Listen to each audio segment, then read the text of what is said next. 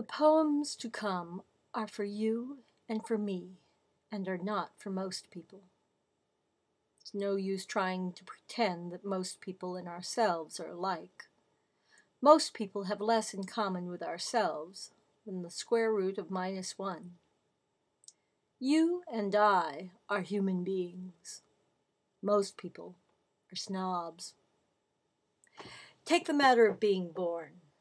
What does being born mean to most people? Catastrophe unmitigated. Social revolution. The cultured aristocrat yanked out of his hyper-exclusively ultra-voluptuous super palazzo and dumped into an incredibly vulgar detention camp swarming with every conceivable species of undesirable organism. If most people were to be born twice, they'd probably call it dying. You and I are not snobs. We can never be born enough. We are human beings for whom birth is a supremely welcomed mystery, the mystery of growing, the mystery which happens only and whenever we are faithful to ourselves. You and I wear the dangerous looseness of doom and find it becoming. Life for eternal us is now, and now is too busy being a little more than everything to seem anything, catastrophic included. Life for most people simply isn't. Take the so-called standard of living. What do most people mean by living? They don't mean living. They mean the latest and closest plural approximation to singular prenatal passivity, which science, in its finite but unbounded wisdom, has succeeded in selling their wives. If science could fail a mountain's a mammal. Most people's wives can spot a genuine delusion of embryonic omnipotence immediately and will accept no substitutes. Luckily for us, a mountain is a mammal. The plus or minus movie to end moving. The strictly scientific parlor game of real unreality. The tyranny conceived in misconception and dedicated to the proposition that every man is a woman and every woman a king hasn't a wheel to stand on. What their most synthetic, not to mention transparent majesty, Mrs. and Mr. Collective Fetus, would probably call a ghost, is walking. He isn't an undream of anesthetized impersons, or a cosmic comfort station, or a transcendentally sterilized looky, soundy, feely, tasty, smelly.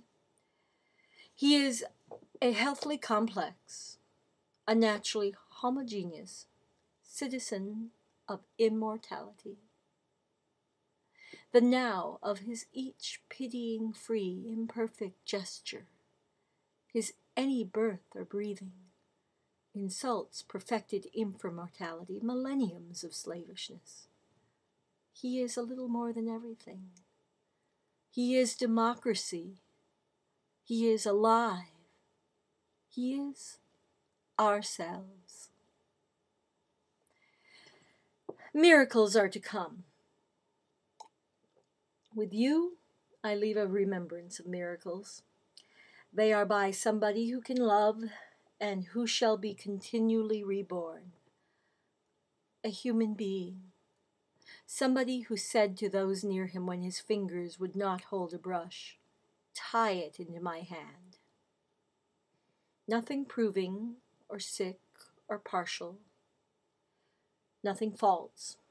Nothing difficult or easy or small or colossal.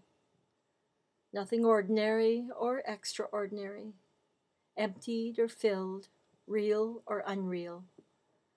Nothing feeble and known or clumsy and guessed. Everywhere, tints, childrening, innocent, spontaneous, true. Nowhere possibly what flesh, and impossibly such a garden, but actually flowers, which breasts are among the very mouths of light.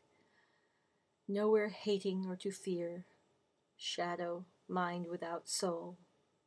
Only how measureless cool flames of making, only each other building always distinct selves entirely opening, only alive. Never the murdered finalities of where when and yes no, impotent non-games of wrong right and right wrong.